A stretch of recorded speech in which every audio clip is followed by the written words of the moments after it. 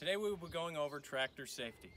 Tips, tricks, ways that you can stay safe on the tractor, off the tractor, around equipment, on the farm, and basically anything that you can do to prevent any harm to yourself or others.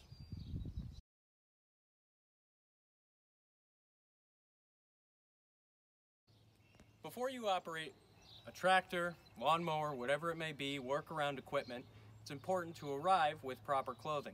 Make sure your clothing isn't baggy so that it can't get caught in anything. If you have long hair, you tie it up to make sure that that doesn't get caught in anything. It is also recommended that you cover your toes with closed-toed shoes. You could wear boots or sneakers, but make sure that your toes are covered. Also pants. Pants will help protect you from anything, whether it's debris when you're weed whacking or even hydraulic oil when you're trying to put a hose in and the oil sprays. You don't want the hot oil covering your legs. So pants are also recommended. Now what you can add are simple things such as gloves.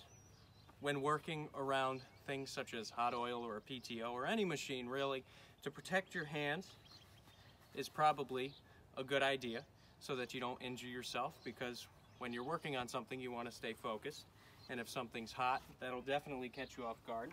Another thing you could wear to protect your eyes are glasses, sunglasses, safety glasses, goggles, anything that'll keep debris from spitting up into your eyes that'll affect your, first of all, ability to operate, and secondly, your ability to see. You only have two eyes, and you probably want to keep them for a while. Another thing you can add that is recommended when you're driving, and you don't need this necessarily when you're working on something like a PTO or hooking up to a piece of equipment, but definitely when you're driving, is ear protection. 20, 30 years down the road, you don't want to be deaf, so that's a good thing. But also, it kind of helps you stay focused on what you have to do. You don't need a fancy one. You could use ear plugs, but these earmuffs have a radio, provide a little entertainment.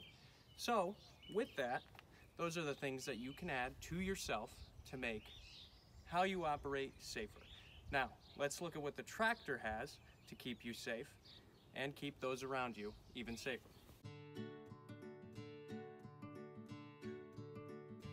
A rollover protection system is built into tractors to prevent harm to the operator should the tractor tip over.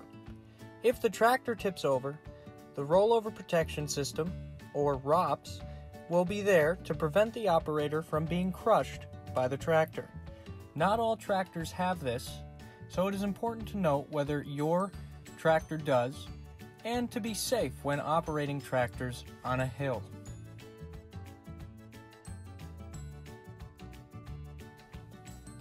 The orange triangle you see on the back of a tractor or a piece of equipment is called a slow-moving vehicle sign, or SMV for short.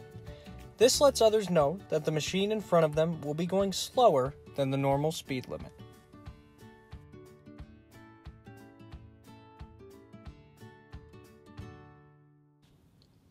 The rear end of the tractor is where all the action happens. This is where you find the 3-point hitch, hydraulic inputs, the PTO, and the drawbar hitch. When working around this area, make sure that the tractor is turned off and the PTO is not engaged. You will notice that the PTO of the tractor has a shield around it to protect you in the event that the PTO is engaged and you have to walk around the back of the tractor. However, it is still important to be careful, as the PTO will always be moving while the tractor is running if engaged.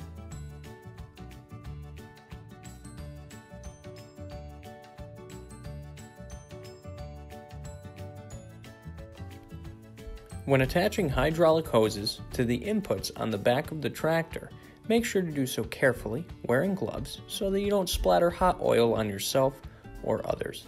You will know that the hydraulic hoses are locked in place when they click, and if you can't pull them out with a little bit of force, they are ready to go.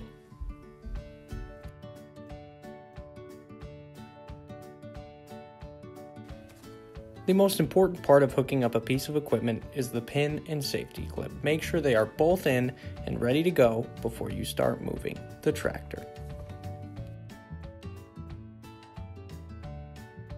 When ready, and everything is ready to go, climb onto or into the tractor by grabbing onto the handles provided and stepping onto the steps so that you can climb into the cab or onto the tractor safely.